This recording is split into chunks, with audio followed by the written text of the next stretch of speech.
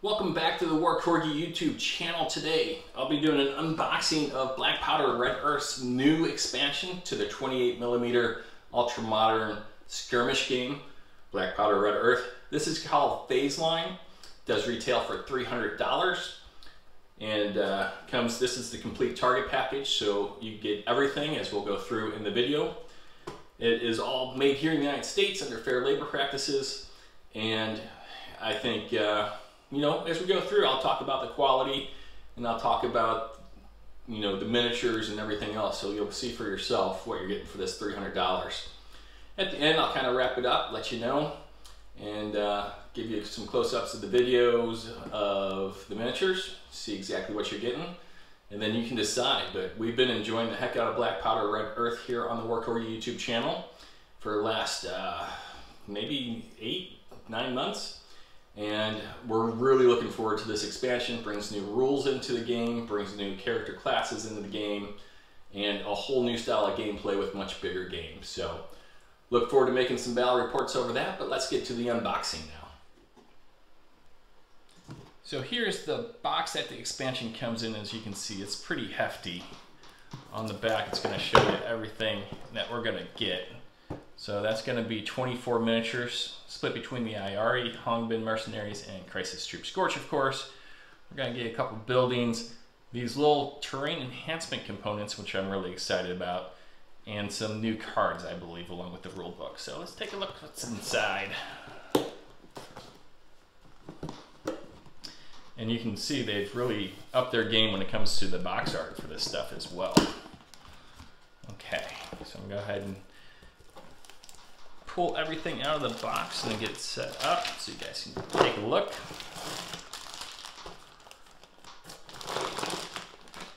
And the easiest way to do this is going to go ahead and move the box.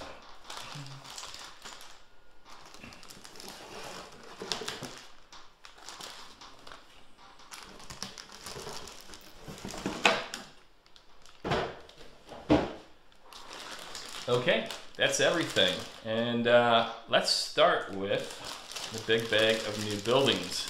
Now I know there's 3 new buildings for Phase Line, and one of the things that they've introduced now is multi-story buildings, which we're going to see right away. Been curious to see how they're going to do this. So we got buildings 1 through 6 in the main box, and so now we got 7, 8, and presumably 9. Looking at building 8 number here, it looks like this is the 2nd story with stairs going down, and then 1st story with stairs going up. So yeah, clearly they fit on top of each other. Not sure how we're going to do that on the game board yet, but does add some interesting tactical dilemmas to the game when you have people shooting down at you from the 2nd floor of a building. Okay, and then we got another ginormous building in number 9 here to kind of go along with, I believe, number 4 in the base book, which is cool. Okay, put those to the side. We have the full color rule book, I see, with all the new expansion rules to play Phase Line. One of the nice things about this game and the rule set is it is really streamlined, but it maintains the tactical complexity that you would expect from a modern, ultra-modern combat game. Okay, so expanded rules. We got the Phase Line, which is played on a much bigger map, so this is going to be 52 inches by 26 inches. You're going to be able to trade space for time if you're the bad guys, or time for space if you're the really bad guys. We got the rules. Looks like we're going to be moving across the battlefield, hitting various phase lines. We got new rules for close quarters, battle weapons, grenadiers, heavy machine guns, and multi-story structures. I'll have to take a look at that. And along with that, the new phase lines will have new maps to go along with this. So that's 1, 2, 3. They just look huge. 4, 5 new maps. Keep you playing busy. Now this is what I'm really excited about, this new expansions, the new warfighting units. We're going to have a Recce Raider, Assault Grenadier, tossing 40mm grenades all over the board. Automatic Rifleman Heavy to complement your Automatic Rifleman Light. I believe these guys are going to be able to knock down doors from a distance. We got the Mutasib Sapper.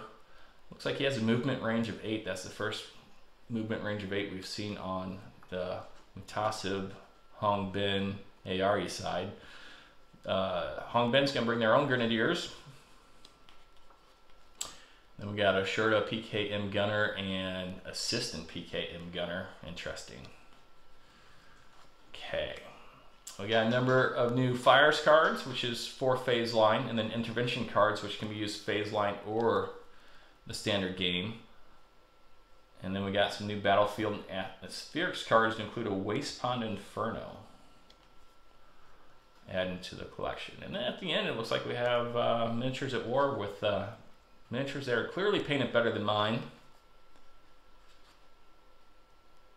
but very inspiring. Get some ideas just flipping through this book on how to paint your own guys. There's the blue jeans that I'm so fond of. Oh, fantastic looking stuff. Okay, so that's 56 pages right there with the new rules. Let's get to what I'm really excited about, and that's the minis, of course. These are the terrain enhancement pieces. Looks like we got a number of doors, and it looks like we have different styles of doors. A little bit of flash on there, we'll clean up.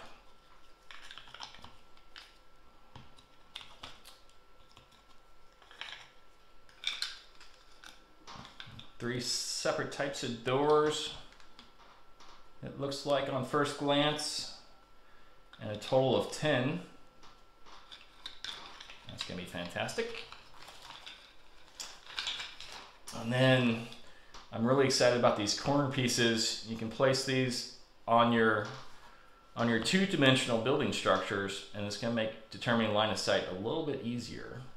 As if you have one of those lasers like we use on the channel, you're going to be able to go ahead and see whether or not it intersects with these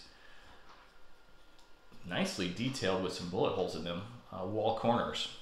And then since they're light, they're mobile but very sturdy, you can move them to various places on the battlefield where you need to determine that line of sight as you're going along. Especially looking at phase line and how big that map is, you can just grab and move these to whatever phase line you're moving towards. Make sure your line of sight's all straight. Okay. Gonna put these cards to the side for a second and come back to them. Got some miniatures. This is going to be the Hong Bin Mercs ARE Guard Close Combat Kill Team. Now you can order these separately on the website. This, of course, is the complete target package. That has everything. You got your 25mm bases. And then, a ton of Hong Bin Mercenaries and ARE. Okay, so we got a new enabler, and since phase line is going to be playing at 500 points, that means you can bring multiple enablers. So we got a new Hong Bin enabler there. Excuse me. We got a Merc Grenadier number 3,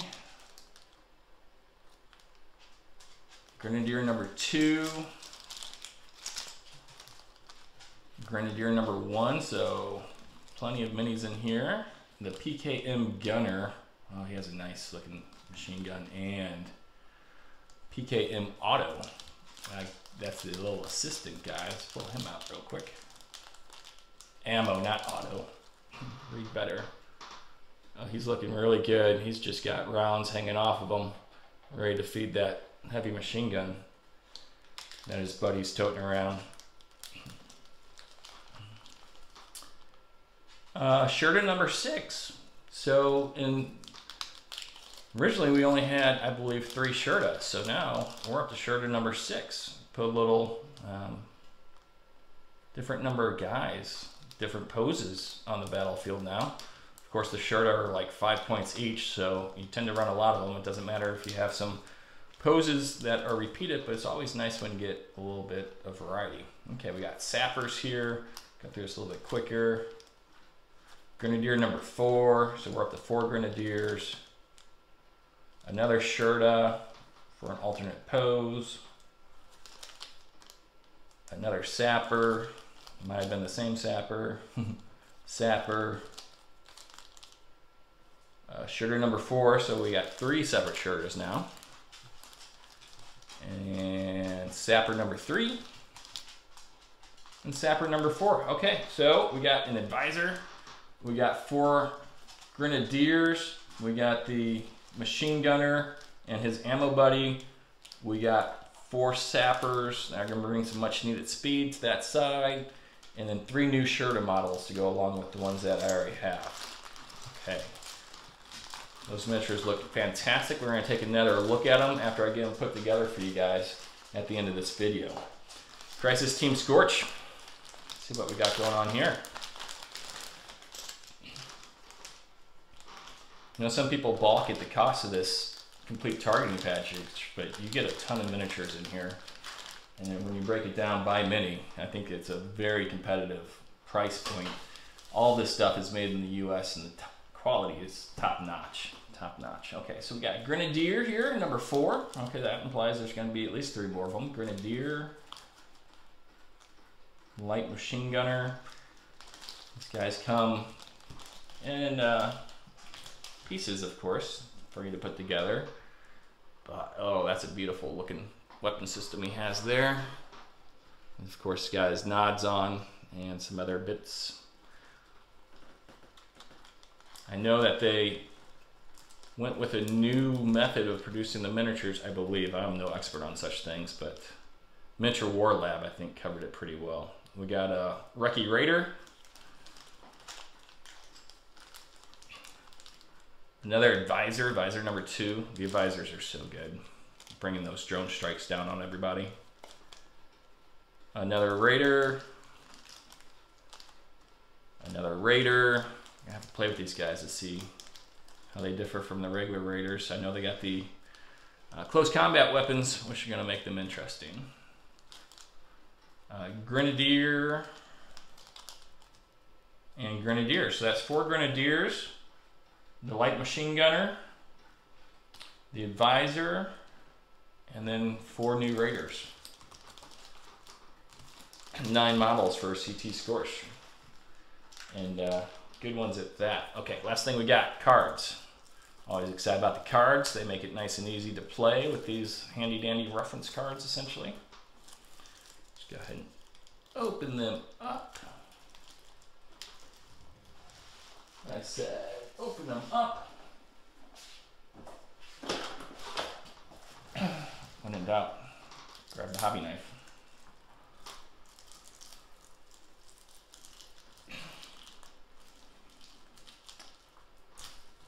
You already had a plethora of choices for intervention cards. Now we got more. It's going to make that part of the game even more exciting and even more difficult when it comes to decision making.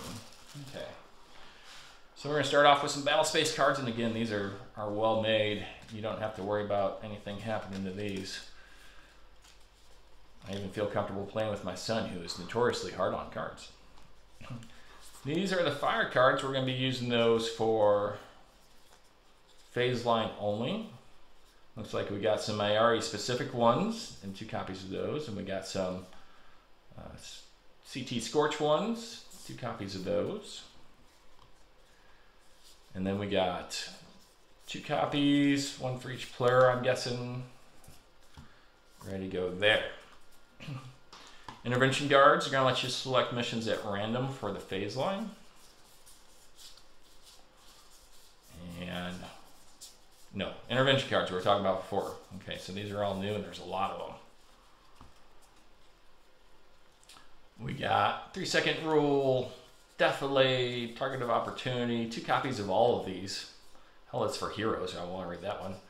Turn to center, sounds dangerous, course of action, timetable, fix and finish, shoot first, hit first. That's always a good policy. Troops in contact. So all new choices for the players to have when they're setting up their intervention decks. Okay, now we got the new battlefield roles we got for CT Scorch, the Recce Raider, the Assault Grenadier, automatic heavy rifleman. On the super bad guy side, we got the Hongbin Merc Grenadier, the Shurta PKM Gunner, the Shurta PKM Assistant Gunner, and the Mutasib Sapper. Now these are running, let's see, 30, 40, 50 points, 20, 45, 5, and 25 points. When you're playing 500 point games, bringing some of these guys is going to fill up your points fast, but it's going to make it very interesting. All right. So that's all the components. Like I said, I'm going to go ahead and put these models together and come back and show you what they look like, because I'm super excited about them. All the models are now put together, and I figured out how to make these two-story buildings work, thanks for some help on Facebook. But I want to go over all the components again and show you these models because they're fantastic. But you get the rule book, you get all the cards to include 3 new classes for the CT Scorch, 4 new classes for ARE Network, 3 new buildings, including 2 two-story buildings, a bunch of extra terrain pieces to help make those buildings, and then, as I mentioned earlier, you move these around in order to facilitate line of sight checks and things like that. So very convenient. We have battle space cards, fires cards, and intervention cards, which can be used during regular games of Black Powder Red Earth as well. Now let's take a look at these models. So up front here we have advisor number 2 and the heavy machine gunner. And then back right we got the grenade launchers, grenadiers, and then we have the recce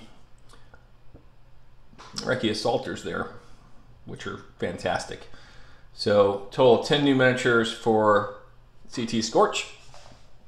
Over on the right, all kinds of ARE Network, to include an Hongbin advisor up there in the front, surrounded by 4 Hongbin mercenary grenadiers. Over on the left, we got the PKM machine gun, his ammunition guy, 3 new Shurta models to go along with the other ones from the Corps, and then 4 Hongbin, not Hongbin, those are Mutasib sappers. So fantastic stuff. Mentioned at the front of the video at the beginning that I would do a little assessment. I did mention this cost $300 plus $30 of shipping, whether or not it was worth it. Absolutely. I'm so excited to start using these new models, these new rules, these new buildings to play Black Powder Red Earth. The quality is astounding, just like the original box. I think they even upped their quality in a lot of ways, and they have put a lot of thought and effort into this release. Highly recommend you go ahead and invest that money if you can into getting this addition to the standard game, and go ahead and start playing Black Powder Red Earth. I do plan to do a video for the new phase line game mode. Looks very exciting, anxious to try it out, and that will also be up on the War Corgi YouTube channel once it's done. So thanks for watching. Like and subscribe if you feel the need, and there will be more Black Powder Red Earth coming here in the future. Bye-bye.